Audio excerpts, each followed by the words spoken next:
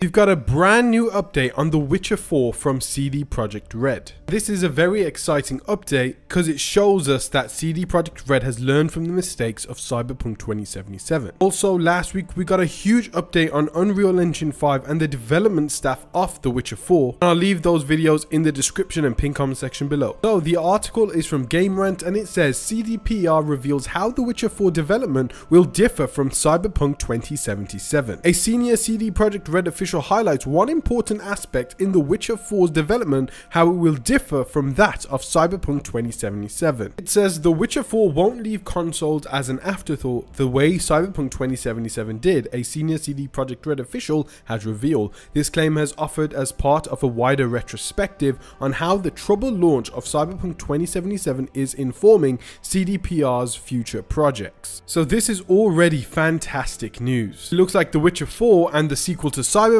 and the future Witcher projects will keep consoles in mind, because the power of the PlayStation 5 and Xbox Series is a lot more capable than that of the PS4 and Xbox One. And that is a major reason why Cyberpunk 2077 was so hard to develop for the PlayStation 4 and Xbox One. But right now we haven't even scraped the true power of the PS5 and Xbox Series. The article continues, not much has been revealed about the fourth mainline installment in the Witcher series since CDPR confirmed in 2022 that the game itself is happening. Based on the few tidbits that the studio shared over the next year, The Witcher 4 is codenamed Polaris and won't actually have a number in its title, so it won't actually be The Witcher 4, on top of being planned to release before the upcoming remake of the original Witcher game from 2007. And while the development of The Witcher 4 remains shrouded in mystery, CDPR management and audio engineering director Colin Walder has now shed some light on one notable aspect of the project during his recent appearance at the 9th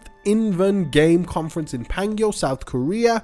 Walder revealed that CDPR adopted a much more platform-inclusive approach to the development of Project Polaris. So another confirmation there that The Witcher 4 won't actually be The Witcher 4, and a lot of people are saying that the next game will be called The Witcher: A New Saga because of that Link's medallion that had the same tagline on the poster reveal. The article continues, specifically the studio is already running demos and internal performance reviews on consoles, the official revealed. Walder acknowledged how console testing is something CDPR only started doing during the later stages of Cyberpunk 2077's development, with less than ideal results, to put it mildly. So just stopping here for a second, CD Projekt Red is testing consoles, and we can assume of course these are the PlayStation 5 and Xbox Series. However, we know from all the major rumors that the PlayStation 5 Pro console is coming next year, and we are also led to believe from some rumors that PlayStation have already given developers the dev kits for the PS5 Pro model. However, the Xbox Series won't be getting a Pro model, but rather a design upgrade similar to the PS5 Slim, which doesn't have any upgrades internally, but rather is a sleeker model and more consumer efficient. So by consoles here, we can definitely assume that the PlayStation 5 Pro dev kit is amongst them. The article goes on to say The Witcher 4 should consequently do a much better job at offering acceptable console performance at launch compared to Cyberpunk 2077. That's all the more important given how the upcoming title might end up being another cross-gen release for CDPR. As a reminder, the technical issues plaguing Cyberpunk 2077 at launch largely stemmed from the game's PS4 and Xbox One versions, both of which struggle to maintain a stable frame rate amongst other problems. The fiasco ended up being costly mistake for CDPR, with the company recently revealing that fixing Cyberpunk 2077 set the developers back over $126 million.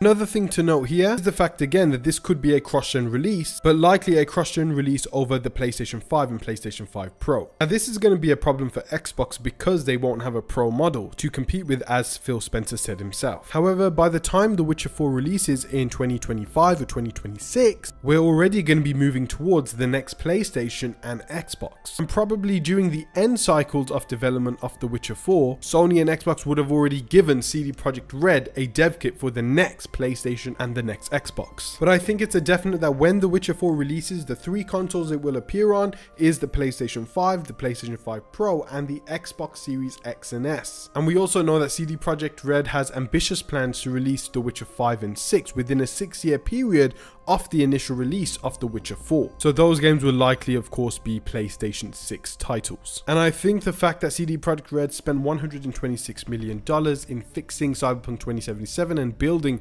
Phantom Liberty just shows how much they care about their franchises, care about their fans, and care about their games. It was a disaster of a launch for Cyberpunk 2077, and that's something that shouldn't have happened and should never happen again. And it's great to see that CD Projekt Red is learning from that monumental mistake and have plans to make sure that that never happens by focusing more on the console versions and keeping that in mind when developing their next projects. And they have a ton of projects, including the sequel to Cyberpunk 2077, which we talk about on this channel, multiple Witcher projects including a multiplayer game, a remake of the first one and The Witcher 4, 5 and 6, and a brand new IP called Project Hadar. And we talk about all of that on this channel, so go ahead and subscribe for more. And I'll also leave those videos down in the description and comment section below. And I want to thank you for 6,000 subscribers. It really is insane. So thank you all for that. And I hope to see you in one of my next videos. Thank you so much, guys, and take care. I feel like I'm losing my mind. Is everybody in the world blind? Please, Lord, give me a sign, a sign. I feel like I'm losing my mind.